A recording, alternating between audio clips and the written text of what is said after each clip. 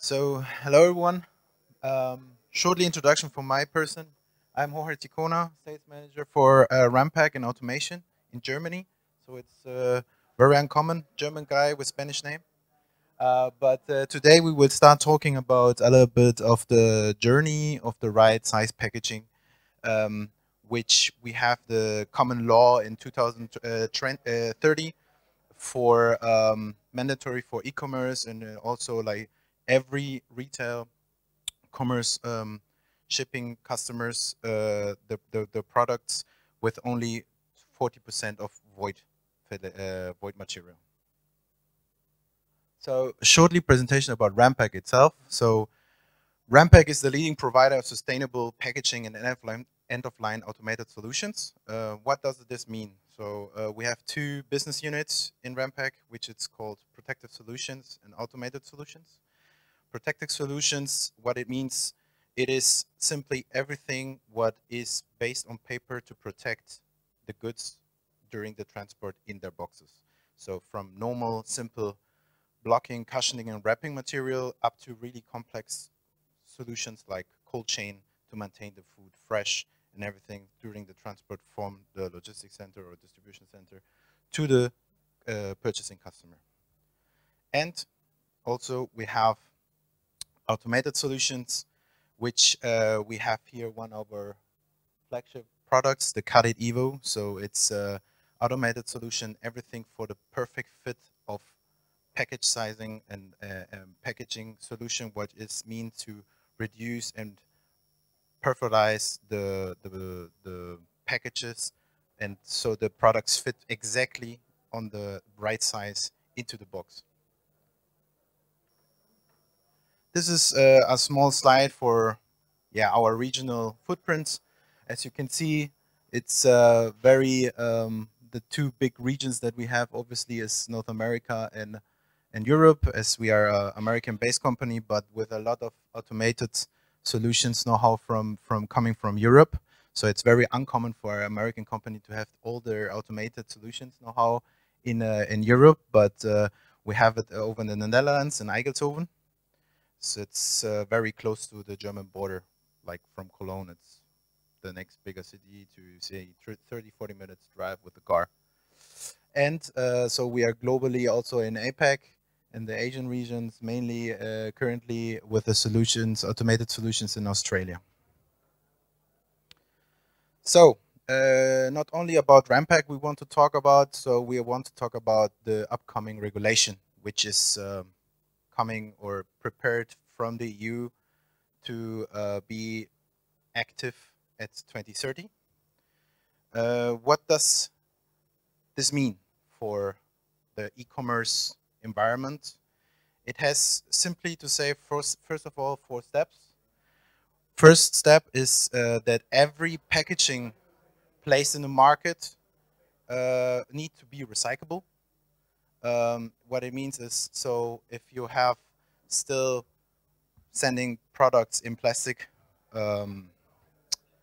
bags, it should be completely eliminated by 2030. Second step, reusability. So every package that we send to the customer or every order that we send to the customer needs to be reusable. So for the returnments or even change, very common in the clothing or fashion environment. So every box that you send out need to be reused for the return. Recycled content.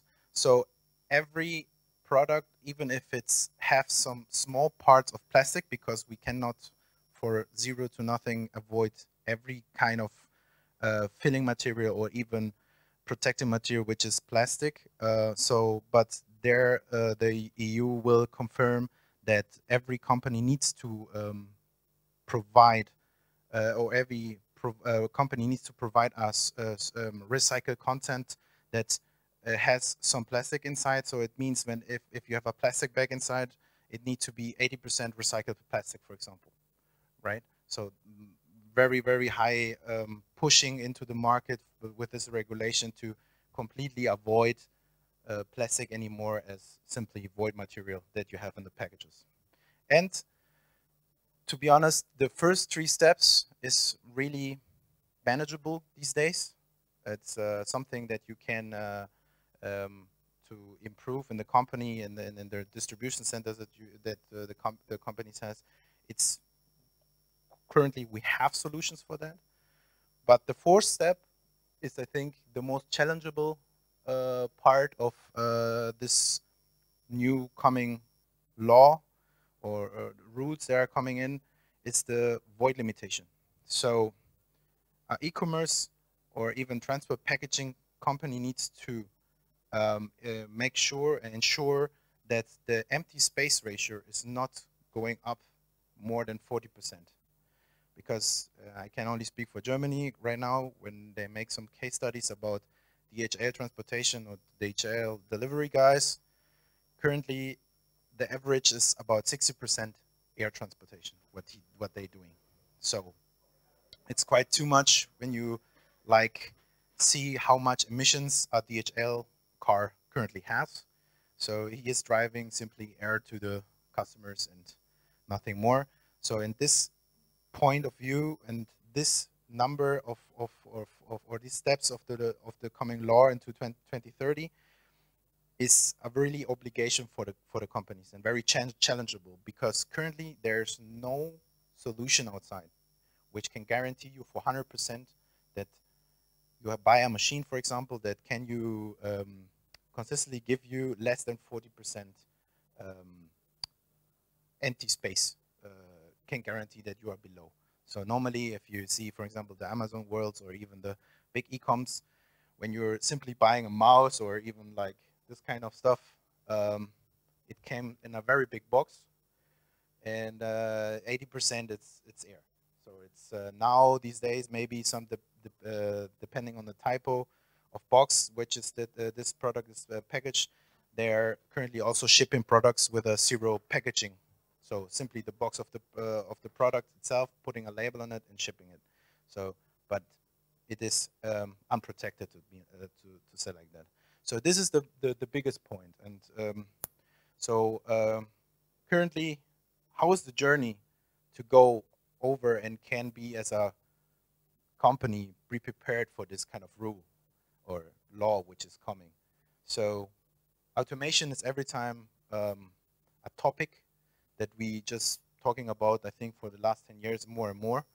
In the logistics, I think 5 of the key expectations about to get automated is like to have a cope with the e-commerce growth. So e-coms we see with different channels like social media, even on the web interface with AdWords and everything from Google, they can increase and manage to have a very exponential growth. We saw like two talks before of my presentation. The company Mr. Marvis, for example, they grow in 6 years very big. You know, in 6 years, if you're thinking about 20, 30 years ago, that's not possible. So this is one topic that you want to solve. If you go through automation, you want to get prepared for that. Improve sustainability. It means customers are even also require these days or select their e-com shops regarding the sustainability they have. Where is the clothes produced? How is the packaging arriving? People simply said, okay, when I go to Amazon, for example, in some regions, I get it next day, but I'm very unhappy how this gets shipped because it's too much air inside. The unboxing experience should be like very good. For example, in the fashion environment, it's very important how I zip or open the box or everything. So this kind of sustainability of boxes, that carton boxes to choose or something like that, it's very important also for the automation part to be prepared for that. Also adapt to consumer behavior. It's a very good point. If your ratio is going crazy high on peak sessions, summer session, winter sessions, Black Fridays or whatever, the people are buying more. So with automation, you can be prepared for that. So you also can put, for example, extra packaging lines in our case for the packaging solution, for example, If you have 2 lines, you can cover one as my daily business in the low season, and when I go to the up season, I need to cover it with 2 machines, for example. Yeah, so when you plan on automation, it's a big investment, but it should be adaptable to the peak seasons, for example. And also, one key point expectation is find alternatives to the labor shortage.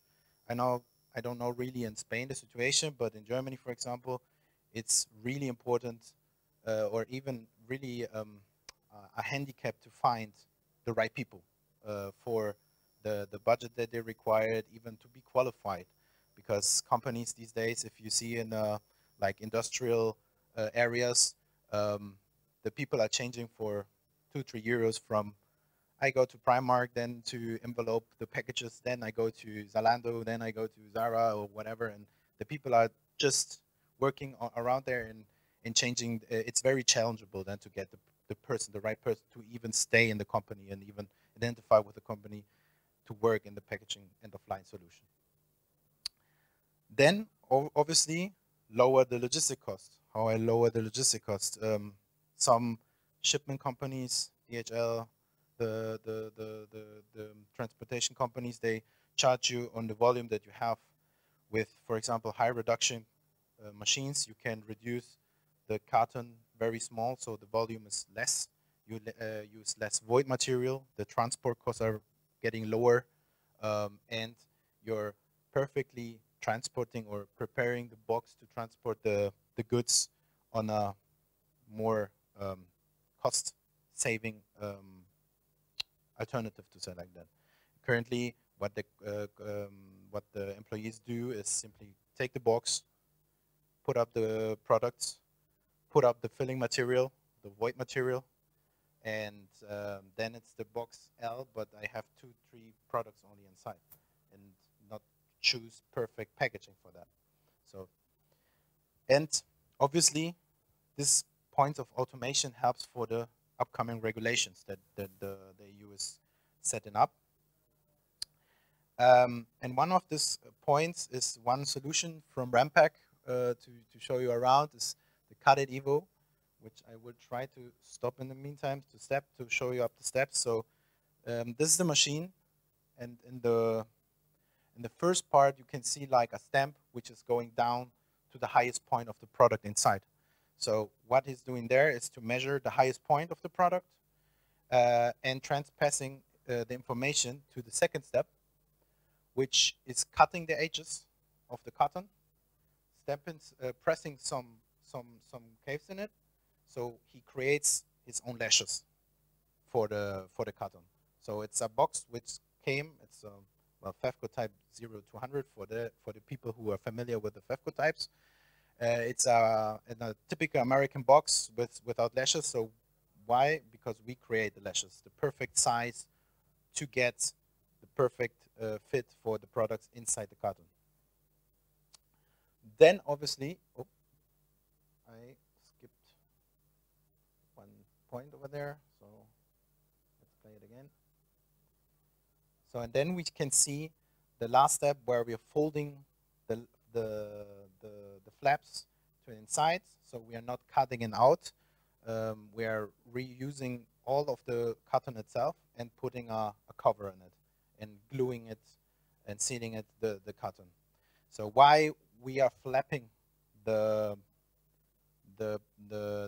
lashes inside is because we have, for example, a cotton when you can see with different heights.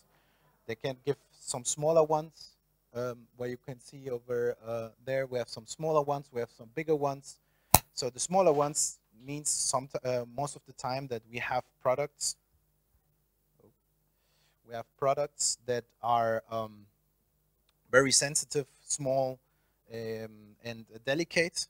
So with the extra lashes, when we fold it up, it's that we give them extra protection from the both, because we cannot guarantee that a bigger box come to a smaller box over them. So it gives a little bit more stability and secureness. So, and what we do with this machine for the upcoming law is even to help a little bit into this direction, because how I said, currently in the market, there's no solution which can provide you the needed support to avoid this, or to be under 40% of empty space into the box. So now this regulation is like trying to get the details to say, because obviously you saw in this market that there's no current solution that can guarantee this for 100%. But Ranpak is a company which dedicates totally totally with the environment, because our slogan is even to provide a better world, so deliver a better world.